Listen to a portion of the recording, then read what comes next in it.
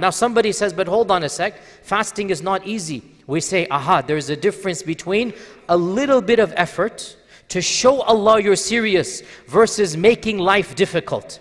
There's no doubt waking up for Fajr is an inconvenience. There's no doubt doing wudu when it's cold is not, the most pleasant of things. But if you look at it, the Sharia only requires a level of discomfort that is bearable.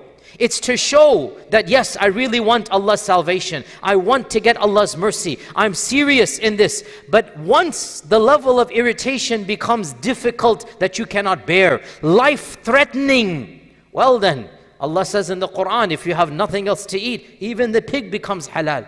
No problem. Allah wants to make things easy for you. He does not want to make things difficult for you.